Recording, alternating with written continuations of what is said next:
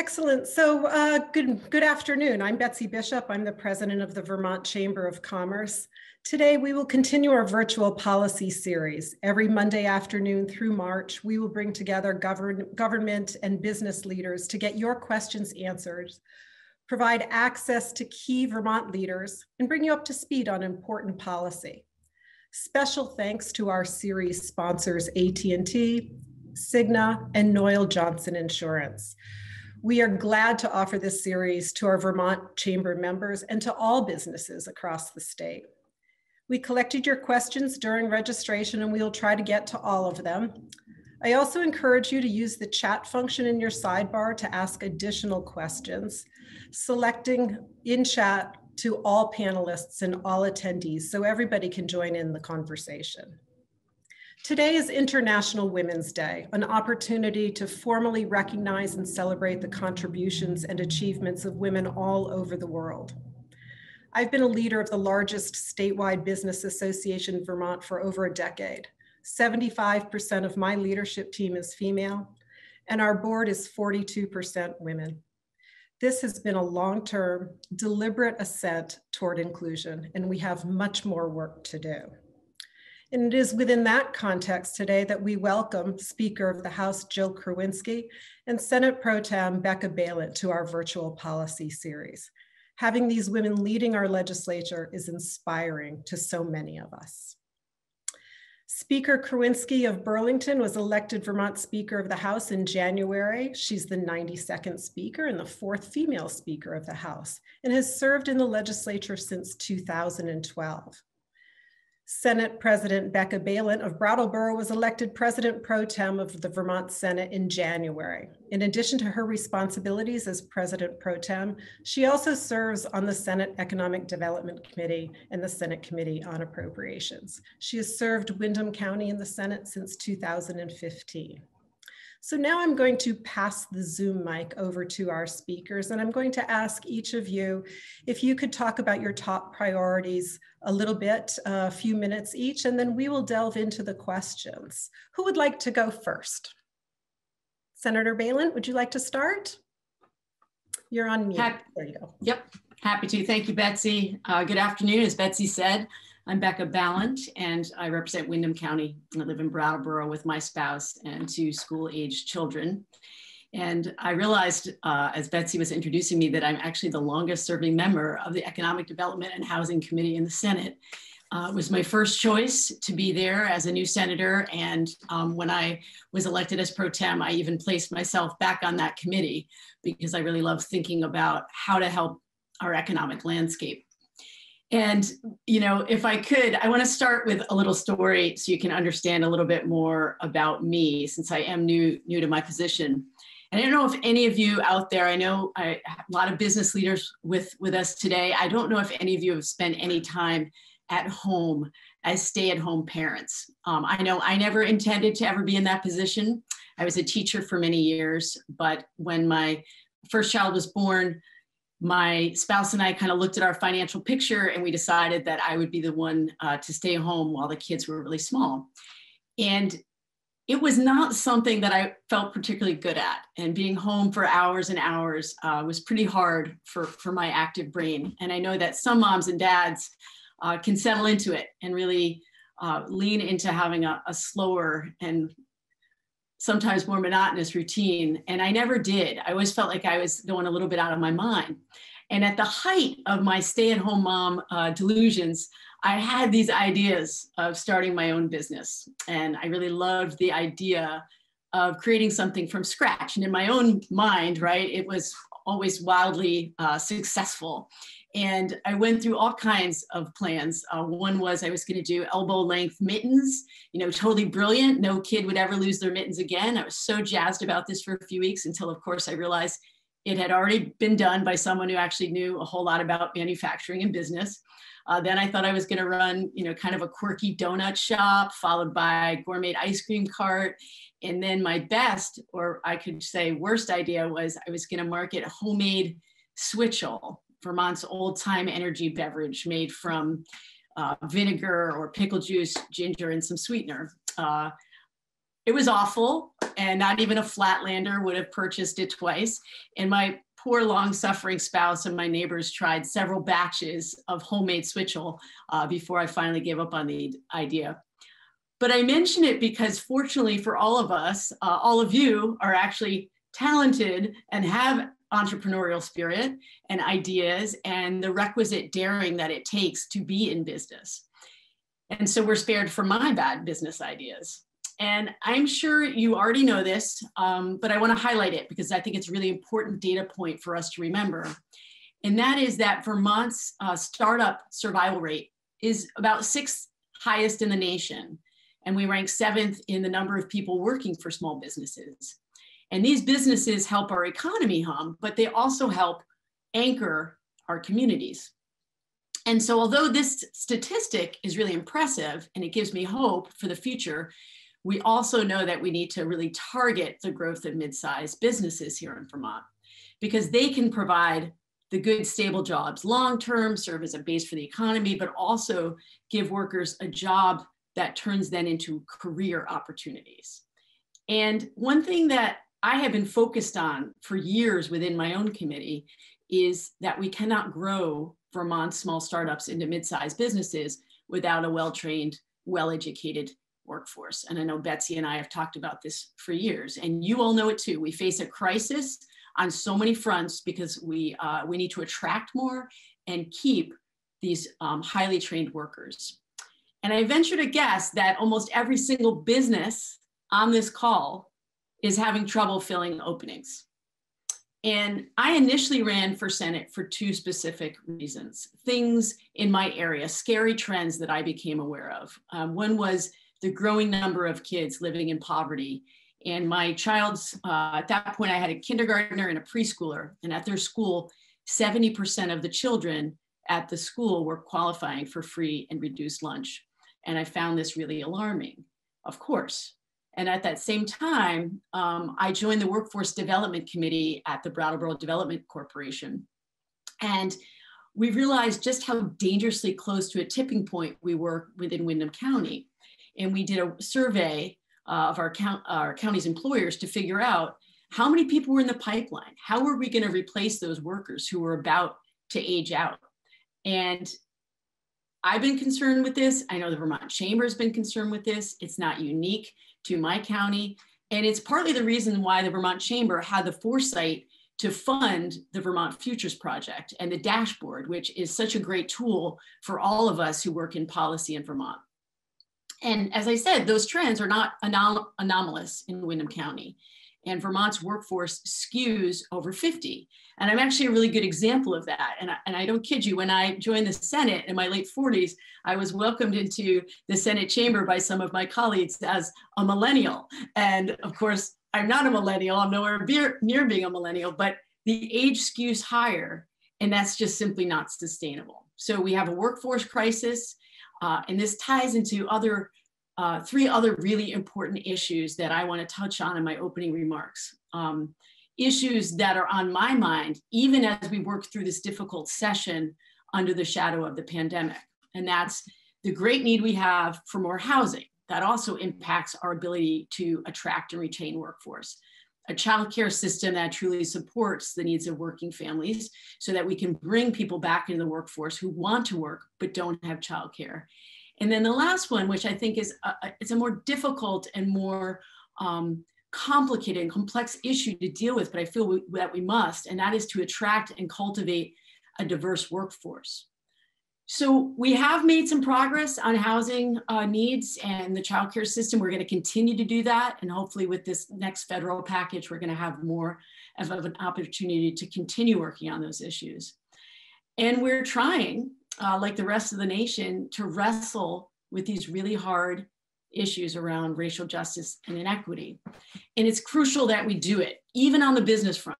And that's because people of color will become a majority of the American working class in 2032. And that's about 10 years sooner that we thought when looking at long-term workforce projections from the Bureau of Labor Statistics. So we know we have to make the state more welcoming, more supportive of a diverse workforce, or we're not going to have the workers that we need to grow our businesses.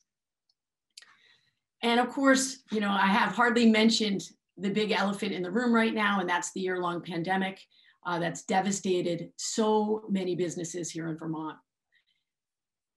And that's not because I'm not thinking about all of it all the time and in my communities and in my chamber, but because when I'm with a group of leaders like yourself, I need also to give myself permission to think beyond the pandemic, to think about the work that still needs to be done as we reopen the economy. And we have to do both. We have to address the despair that so many businesses are feeling, but also tap into that innate optimism and possibility that we have. We are a dynamic state. We are a creative state. That's why we do have such a high ranking for successful startups. And I know that we will come out of this with new innovation and new direction on so many fronts. And the federal package, it's working its way through the system, it's working its way through the process. We're getting a lot of great news. Our congressional delegation has been able to secure for us, of course, as we all talk about the small state minimum, it means that there's going to be a lot of money available for broadband investments, resources for tourism and hospitality. And it's also going to give us the opportunity to free up some general funds and give us more options in the budgets. So I'm grateful to be here. I'm grateful for your hard work and your creativity and also your perseverance during this incredibly hard year. It's been so painful for so many Vermonters. And I want to thank you for what you do for all of your communities and your workers and their families. And I really look forward to your questions, comments, and a fruitful conversation between all of us, because I always learn something at these events. So thanks again for the invitation, Betsy. I really appreciate it. Thank you, Senator. I think you've touched on all of the big topics. I hope to hear from Speaker Krowinski as well, that these are topics that I think we all share, and there's a lot of agreement about what we need to do. As a point of reference to both of you and to our audience, I just want you to know that a couple of the issues that Senator Balint touched on, specifically the federal $1.9 trillion package, we are bringing in a federal expert next week on this show to be able to talk a little bit through that. So we'll touch on that.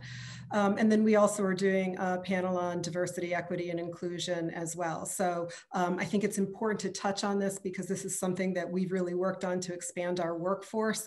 And so I'm interested in that conversation too. Before we get too far down that path, Speaker Krowinski, why don't you talk to us a little bit about some of the priorities that you see for your team this session?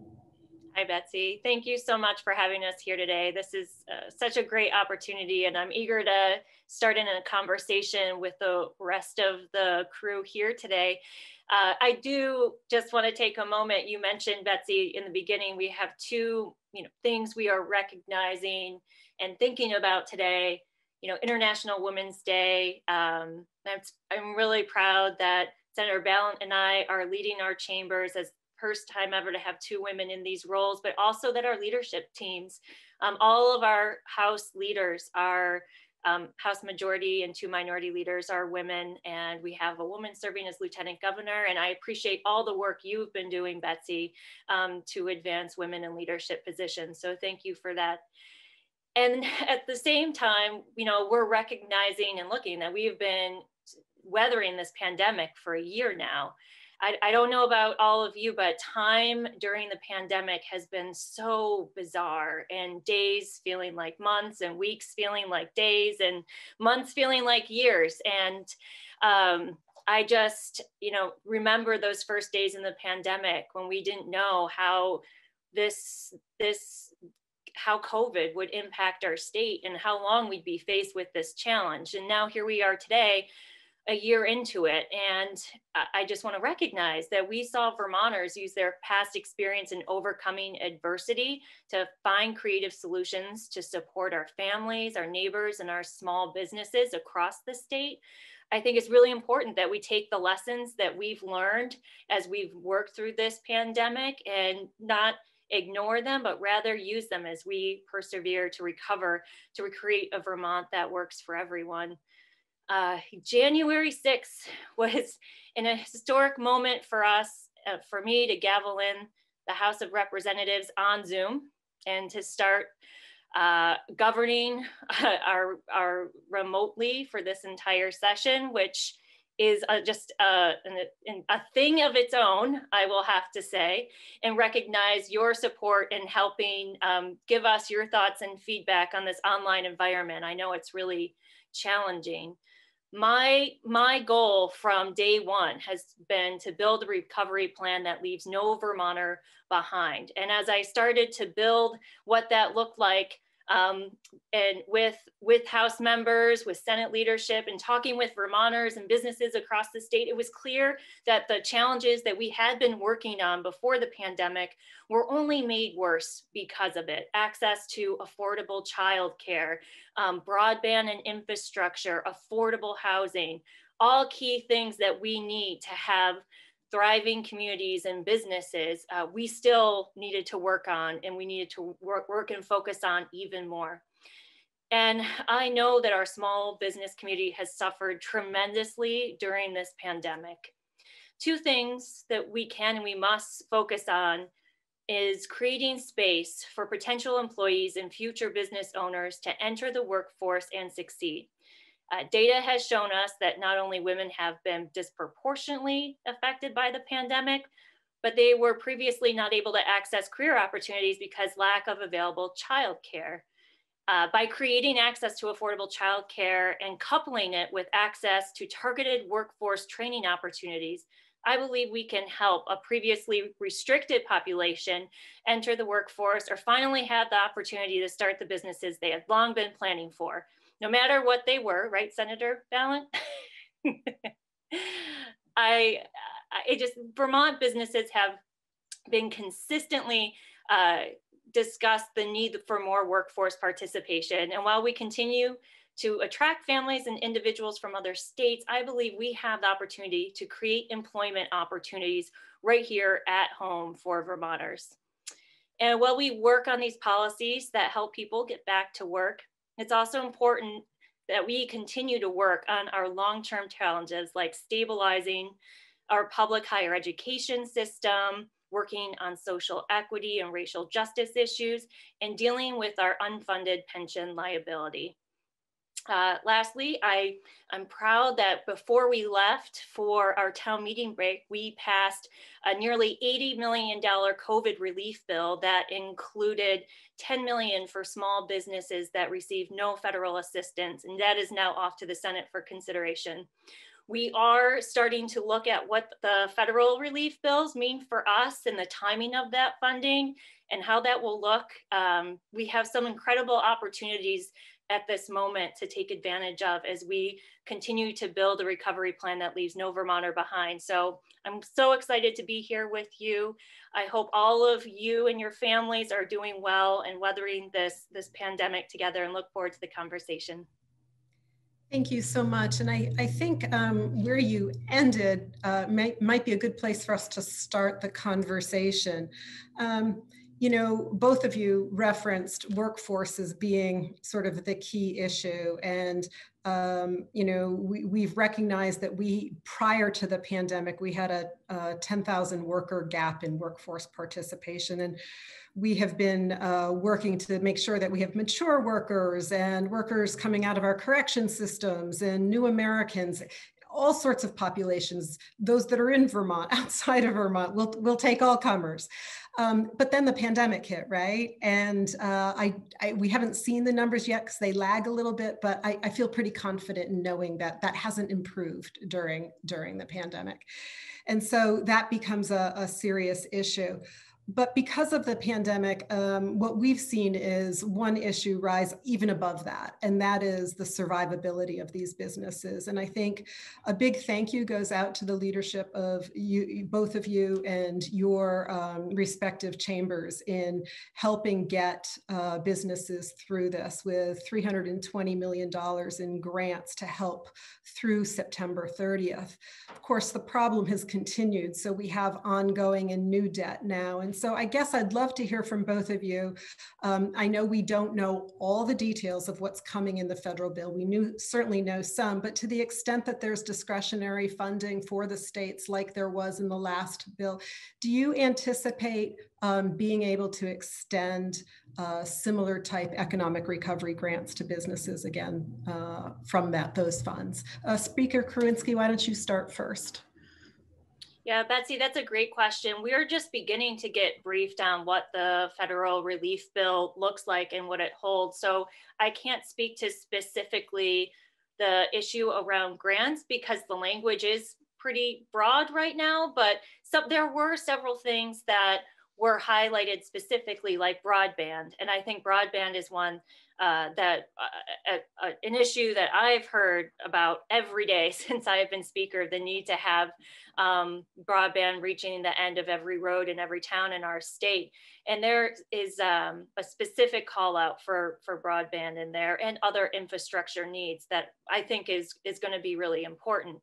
I think that the other part of, as we learn about what's in this federal relief bill, is what money can we spend from general funds that we can move these special COVID funds in to help us free up money to do other programming or continue some programs that are in desperate need right now because of the pandemic. And so we'll be looking at what that looks like as we get this new information. The other thing to remember is that when they pass the bill, it doesn't mean that the money just automatically gets transferred to Vermont. And this is the part that we really struggled with last session, was the timing that it took for them to put the rules together, the specific rules and guidelines of how the money can be used. So even if the money is approved in April or May, we may not get that until later in the summer. So that's another piece that we are monitoring closely because that's really important. Well, and I will say that we understand that timing, and we certainly think that you folks in the legislature acted with the speed that you could. And we saw that not only in May, but in the summer and then again in the fall. And we're hoping that, and working with your committees now to make sure that some of these things are lined up so that the speed can happen when it can. So we certainly understand. Senator Balint? Yeah, and that's something. Earlier this afternoon, the speaker and I were on a call with Joint Fiscal Office and the chairs of our money committees talking about this exact thing, the timing. How are we going to make sure we have things queued up, grease the skids so that we have it ready to go? And it could be that we have to do, I don't think it's what anybody wants, but it could be that we're going to have to keep the budget open, maybe come back again for a shorter time in August and September. We just don't know yet. It's too early. And so the thing that I was most excited to hear about in this most recent package, just because we really haven't had much of a light shown on it yet. And Betsy, you and I have talked about this, the need for more money to our performance spaces, our gathering spaces, our restaurants, the tourist industry. There is a sizable amount referenced in this package related to those industries. And I know those are some of the industries in Vermont that have been the hardest hit. And so what we've also learned is we stand up the programs, we get the money out, we're in communication with ACCD, and then we find out actually we left out some segment unintentionally. They somehow fell through the cracks. And I think we're going to continue to see that as well. But I think you can imagine that there's going to be a sizable amount of money going out to specifically to our small businesses here in Vermont. They really are, as you well know, the backbone of the economy here in Vermont and so many of our small towns. I walk around in Brattleboro and I'm really concerned about what my Main Street is going to look like come the fall. And I know I'm not the only one who feels that way about their town. So certainly in economic development, ACCD is going to be coming in, making their best pitch for how best to use the money. And I think that's the hardest part, is the weighing the quick money out the door versus making sure we're targeting it well. And that tension feels palpable, as you know, because we do want to get the relief out. And we also don't want to look back and feel like we missed the mark on something. So it's one of the ways in which, I'll give a little plug for the chamber. It's one of the ways in which you are the eyes and ears of so many of the people on the call here, because you can be there on all of those Zoom calls, making sure something isn't forgotten. So the beginning of a long conversation that's going to go through the spring, summer, and fall. But we know that we have to invest in those businesses because that's what all of our towns rely on for that viability. So I think that's important. And while we're all seeing the movement of the vaccine and hoping to get more and more and more people vaccinated, I think that's something that employers have been asking our governor, you know, what can we do to help? How can we help speed that up and in those conversations? So I think there's willing partners there. That's the best way to get through this, obviously, but the pain and the damage is just extraordinary on both the people of Vermont as well as the businesses. So thank you both for remembering that, you know, part of the goal here is not just to help people, but also to help the places where they work, or else those people will need help for even longer. So I think that's important to know. Going to the workforce piece a little bit, we had several questions from people. Janet Bombardier from Chroma Technology down in Windsor, Renee Bourget Place from KPMG up in Colchester. We've had a variety of questions around the fact that we still have challenges finding employees for all types of jobs. Curious about what actions are being taken to help, specific actions to help get those workers into the workforce. The recruitment of talented workers is still an issue. College grads either, you know, come for work or stay in Vermont after graduation. How do we do that? How do we incentivize them to fill that workforce? And then another question about, oftentimes we talk about, you know, the college graduate and how do we get them to stay? But if you look at the workforce, only 26% of the population of the jobs that are available here need a 4-year degree. So many of our jobs don't. And so how do we recruit those? So Senator Balint, would you like to maybe start talking about that a little? Absolutely. You know, I think about this a lot, not just as a legislator, but also someone who taught for many years. And I mostly taught middle school, high school, and community college. And you can identify at a pretty young age, you know, those students in your classroom who really want to be heading into the workforce sooner rather than later. And we know in Vermont that we do an incredibly good job of graduating kids from high school. We don't do as good a job as making sure that this swath of kids who graduate from high school who aren't focused on college, that they have a pathway to get certification or additional training.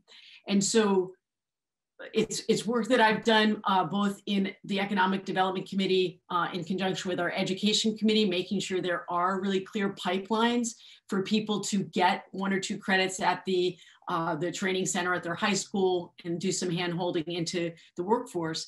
But I know the speaker and I have also talked about that there's an opportunity here with sort of revisioning the Vermont State Colleges. How can we make sure that as we are shoring up the Vermont State Colleges, that a really main goal of those institutions is to make sure we're meeting families and students where they're at for the needs in their community in terms of long-range employment. And so I'm feeling actually more optimistic than I felt in a long time. I think it is the upside. So I'm in Windham County, southern part of the state. I know anecdotally and in my community, quite a few people who did flee from Connecticut and New Jersey and New York. And no, that's not gonna be the tipping point, but we all know that we attract more talent here because of the stories people say back home, because it means it's more possible once you've made that move. So I feel like between that boost that we're getting, and of course, Betsy, you know, we've done a ton of work in my committee on remote working, and we were ahead of our time, and we're continuing to look at that. How do we capitalize on this moment? And, you know, I don't know if we'll get to it on the call, but a concern I have too is, what are we gonna do with commercial property long-term? We're not gonna go back to where we were before. We know that. How do we capitalize on that? So I am eager to hear from businesses on the call, human resource officers on this call, to let us know, where are we missing the mark in terms of the work that we're doing on workforce development, because it's not from lack of trying. And sometimes I worry that we're putting our energy in the wrong places. So I'm eager to hear, whether it's in the chat or following up with an email.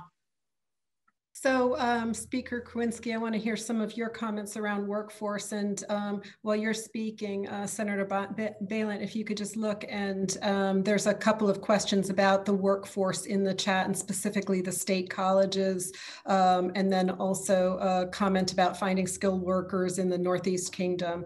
So Speaker Krowinski, could you, I gave you a new title. How's that? Sorry about that. No. I know how touchy the House and the Senate could be, so we won't. It's all good. We're just working so closely together, and you'll hear so much of. I think it's so critical, especially during this time in COVID, that we are all sharing the same goals and policy positions, because we have limited time and resources here.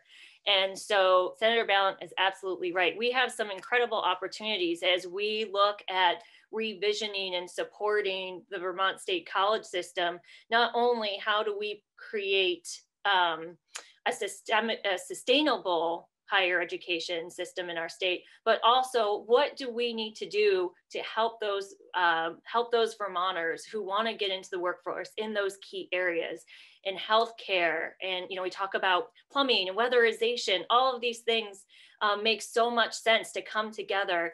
And I understand how our state college system and where they're located are the core economic drivers in some small towns across Vermont. And that's really important as we think about how we build that out. So I think we have tremendous opportunity with Vermont state colleges. I also think on the retention and recruitment of workers, I hear about childcare all the time, and I know that we've already mentioned it, but I think if we can do more to make childcare more accessible and affordable for people, and we tackle our high housing costs and use the opportunity with COVID dollars to really put a big infusion into affordable housing, those are two key things that will help people want to stay here or come here, because it's a supportive system that helps us be able to go to work. And so those are the key policy issues that come to mind when I'm asked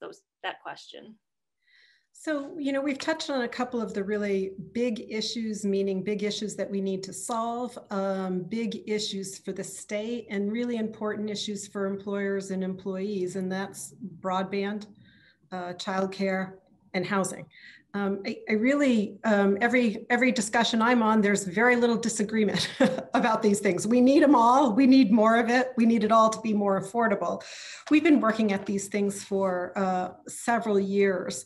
And as you just mentioned, you suggested that, with the federal funds coming in huge amounts that we've not necessarily anticipated. And, is that the answer? Is that where we can find the amount of money? Because just for people listening, since there's really little disagreement about wanting broadband everywhere, or wanting more affordable or accessible childcare, or more housing options, nobody disagrees with the need. It's a huge price tag.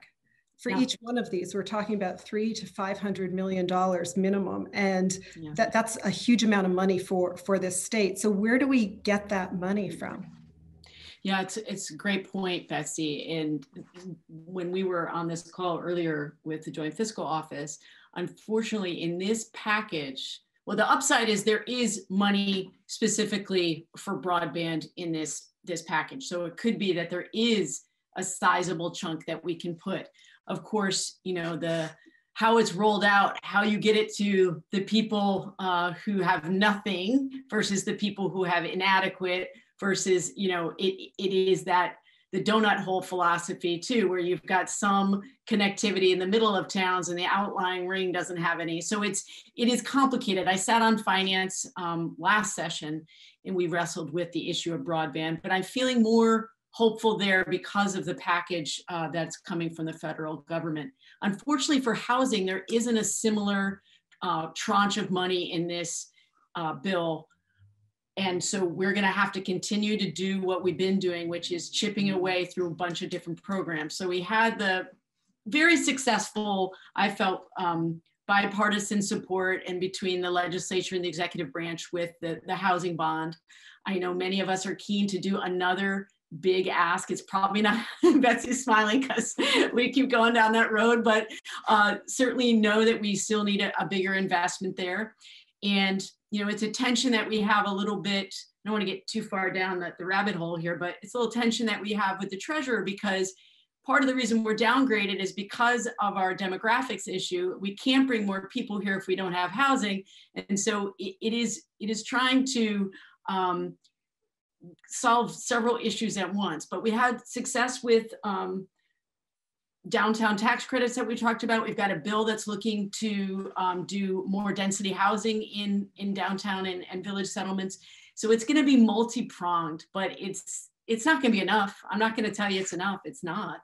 But I'm going to continue to be, you know, dying on the sword of more housing, you know, until I'm not in the legislature anymore, because I think without that, we're not going to attract the employees that we need. So, and what was the other one? Childcare. I'm going to punt that one to Jill, or I'll just keep talking. So, yeah. Well, that one of the things we learned is also in the bill that's coming is money for childcare, and there's a tremendous amount of, well, I feel like everything is a tremendous amount when we're talking about these aid packages, using numbers that we've never used before when talking about the budget. But there's money for education that's coming as well. And so I think that will be helpful as we work on this puzzle of how we put all of our policy goals and money connected to really put a strong infusion in that makes a difference.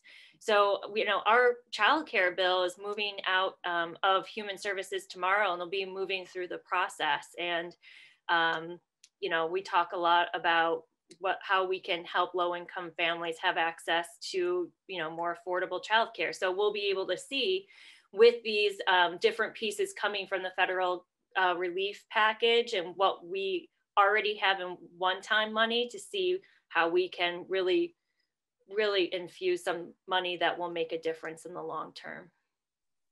Hey, Betsy, can I just jump in? Because I see a couple of things in the chat.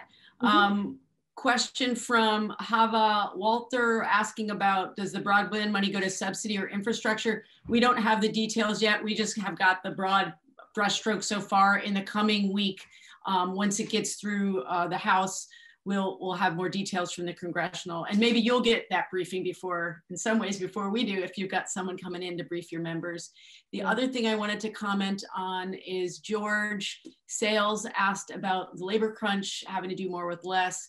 Is there going to be support for technology and infrastructure? I'm hoping that within this package, there is going to be more money that we can put in to specific technical supports. And again, I know we're going to sound like broken records here, but there's so much we still don't know yet. We're digging into the details, and we're figuring out how we can swap certain money out for other money, which might give us more flexibility. So, but we know there's a need. Yeah, and I think it's important to note too that I'm getting a notice that my internet is unstable, which is exactly why I came to the office, was to avoid that. So hopefully we can just keep plowing through like everybody's working on. But it's indicative of what the problem is, right? As we invite more people here, what are they looking for? They're looking for a great place to stay. They want to have a great education system, and they want to make sure that there's childcare and sort of all of those pieces. To put things in context for our audience a little bit, we received these big numbers. Speaker Krowinski, I think you mentioned, these are huge numbers. Just to put that in perspective for everybody, the state received 1.25 billion with a B last year, and we have a $6 billion budget. So that shows you just how amazingly big it is. And thanks to Senator Leahy and his advocacy for the small state minimum, we do know that we're getting another 1.25 billion. And a lot of that money is already spoken for in the sense of where it's going. This chunk's going to broadband or education or vaccination help. So we understand that. We're just hoping that there are enough discretionary dollars to help businesses with additional grants, survivability grants, that type of thing. So that's helpful. Speaking of sort of the workforce, one area that we often hear a lot about the workforce needing more folks. You saw in the chat a little bit about needing 2-year technical students or certifications. Vermont Tech weighed in there. And the area of manufacturing, and we have a lot of manufacturing spread out through all the state. In the House Ways and Means Committee is taking up an expansion on the manufacturing tax credit. That's something that seems to be making some progress, something that we're supportive of. I'm not sure how well you folks are in depth into this, but Speaker Krowinski, is this something that you'd like to chat a little bit about? Sure. You know, what we are doing right now in our Ways and Means Committee led by Chairwoman Ansel is looking at some other ways that we can help support businesses across the state during this pandemic. And so there is the manufacturing. She was explaining it to me, and I have to say, she was using hand graphics to better. It's fine. I love talking tax policy with Janet because I'm always learning new things. And she was talking about how we have certain parts of the process covered and not the middle part. And that was something for us to look at. So they're continuing to do that analysis and that working committee along with some other tax bills. Under review. Those are just some things that the nudginess of tax policy, I agree with you. And I'm not sure everybody on the call wants to hear any of us talk through all the details of it.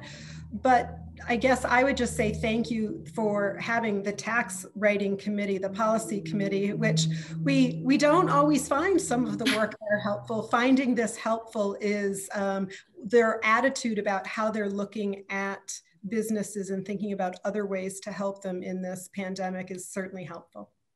Yeah, absolutely. I think too, Betsy, one of the things I've been thinking about is that, you know, although it's hard to hear if you're a business that's really, really struggled, not all of our businesses have struggled during this time.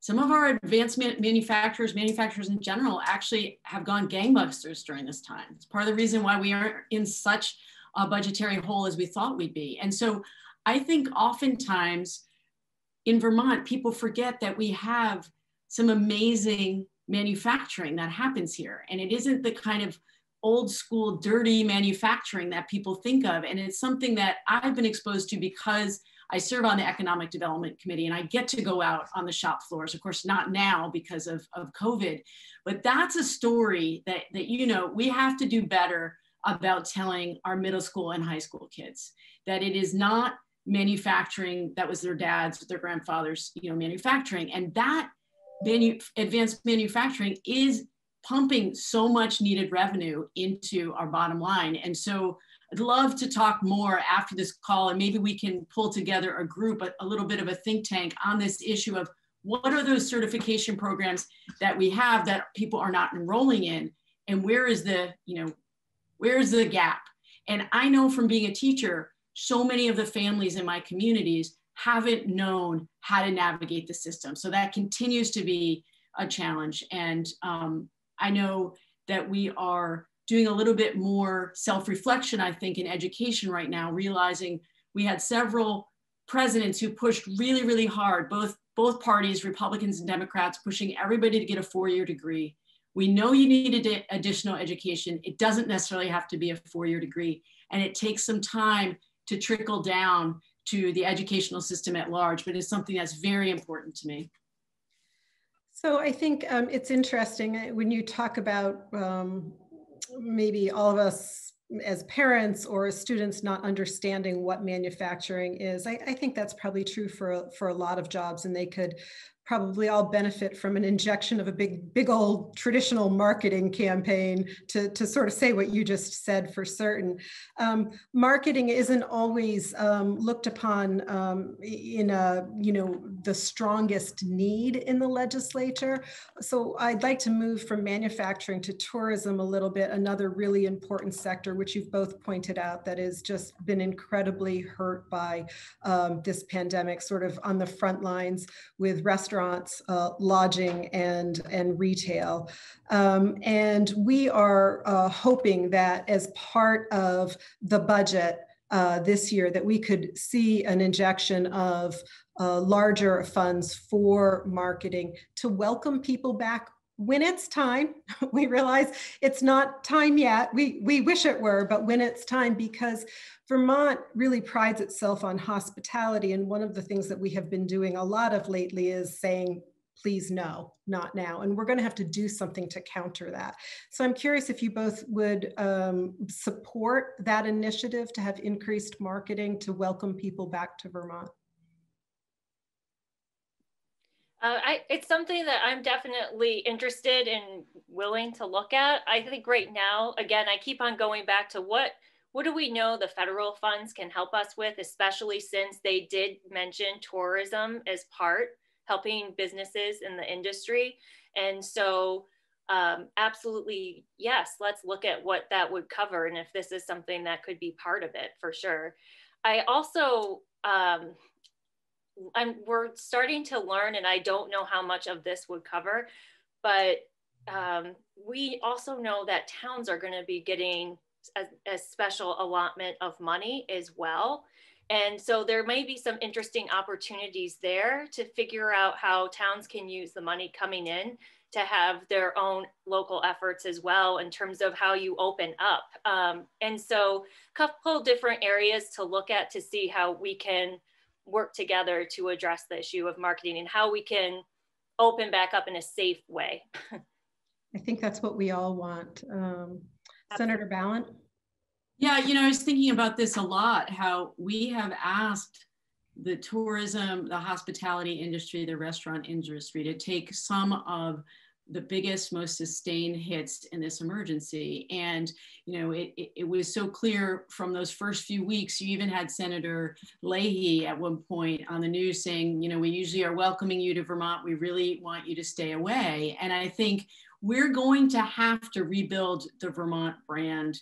We're going to have to do a reboot. We're going to have to figure out, how do we use the fact that we did such a great job during the pandemic, that people did feel safe here. We need to use those stories of those people who fled from Boston and New York and felt like this was a safe place to be. There's an opportunity here and I don't want to miss it. And so I think the federal funds are going to give us more flexibility to give the kind of infusion that this industry needs right now. People feel completely kicked to the curb and don't know how they're going to make it through. And I know, you and I both know we've got a couple folks who've been around for a while who don't believe in investing in tourism and marketing. We all know that that's a reality. I want to continue the smart, targeted work that we've done, pinpointing those areas of New York and Boston and DC and New Jersey that we know are coming up here and amplifying that with federal dollars. So I think there's an opportunity here, and I think we owe it to those folks who've really taken it so hard. So I'm not going to go back to workforce, but the chat is overly active right now with lots of workforce, but we can download that and send that to you. That would be great. Folks have it. But there are two issues that did come up in the chat just now that I think with our last 10 minutes, I'd like to try to hit on both of those quickly and sure. keep us on time. One of those issues is about unemployment insurance costs, which I'm scrolling back. I just see that even if manufacturers have done well during the past year, how can we prevent long-term economic impacts, especially on UI costs? And we also had Tim Smith from the RDC up in Franklin County ask about that in the registration questions. And there's some current proposals now that extend relief from charges to employers and also cap the amount of rate upgrades to prevent rate shock. But then there's also a proposal that would increase the weekly benefit amount by 20%, which would cost employers $35 million. And there's no doubt that the unemployed need help, but they're getting quite a bit of that help. And we've just seen that not only previous bills, but this new federal bill, there's also additional help there. So I'm curious if you want to comment about what we can expect for UI changes this year. So I'll just jump in and say my committee is still very much in the middle of this conversation, and we had fast and furious conversations and emails over this, this break that we were just talking about. And so this week in my committee is where we're going to get into the details. We haven't made any decisions. We know that this tension is absolutely in play here. And in terms of rate relief, like we may have to be doing some kind of stepped, measurement in, so it's not such a shock to the system. And so obviously, we don't have much time left on the call, but we're taking it up in the Senate Economic Development and Housing Committee this week. Senator Sorokin is the chair. If you haven't already reached out to him with your thoughts on this, please get that to us. Great, thank you. Speaker Krowinski, did you want to weigh in on UI, even though it's in the Senate now, or? You said the Senate would take the lead on this one, so we'll be taking that up when it comes over in the coming weeks. One of the other things quickly in the chat that was brought up was something that you folks had brought up, and that is about the future of commercial real estate and what we can do innovatively there. I see my chat is scrolling rather quickly, but I think that came in from Meg McGovern, who, with the urgent need for housing, is there any thoughts on how to help housing developers who continue to find permitting timelines that expand due to increased litigation that stall projects and now construction costs that have doubled? I'm aware of funds going to affordable housing agencies, purchasing motels to help vulnerable groups, but wasn't sure if there was any funding for these private developers who could help convert that to help with our housing. Any thoughts on that? I know that within my committee, it has just been mentioned in passing. It's not something we've had the bandwidth, frankly, to take up yet, but I know that we're looking at all avenues, and it's certainly something offline that we've talked about, that you're going to have space that is not going to be used,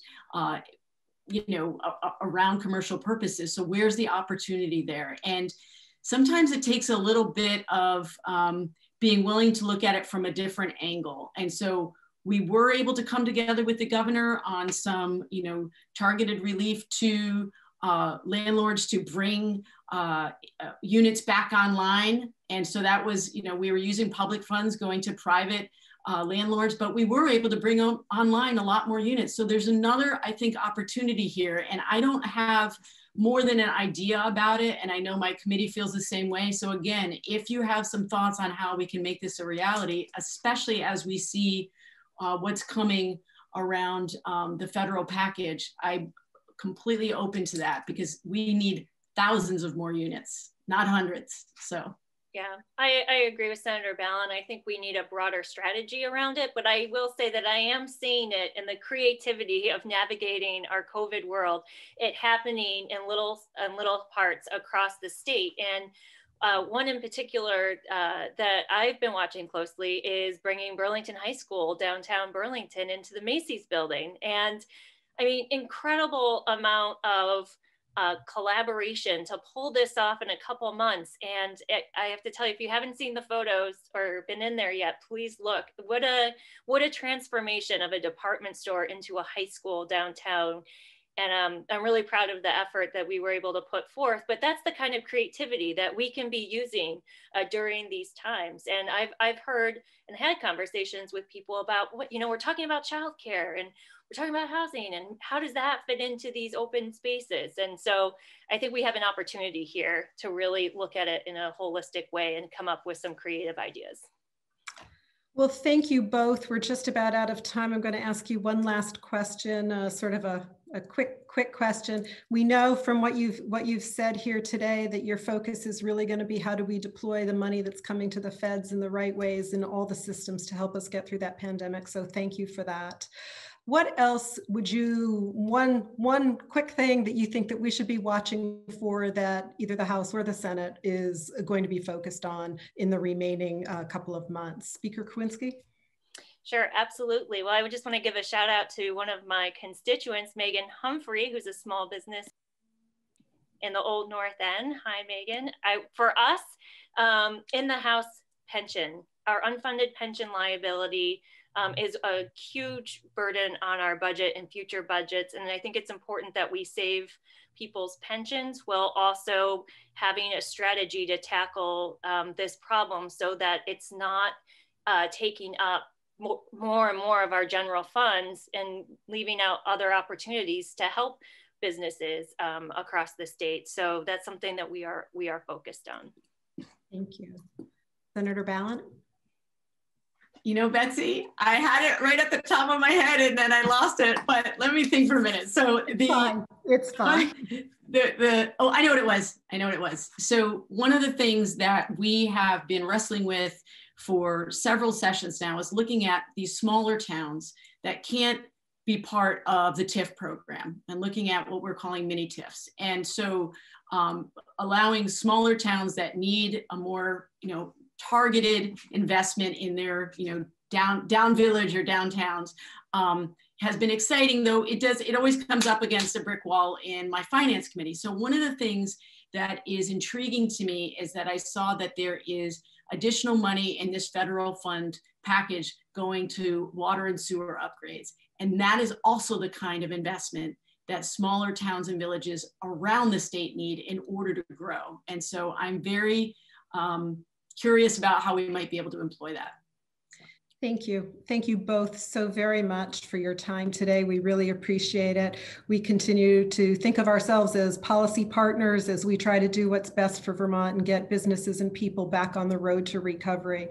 For all of you who have attended today, this wraps up our virtual policy series event. Thank you for attending. Thank you to Speaker Krowinski and Senator Balint. We really appreciate your time. Next Monday at 3 o'clock, the U.S. Chamber of Commerce Executive Chief Policy Officer Neil Bradley will join us to share his perspective on federal policy that impacts businesses. Thank you all and have a great afternoon.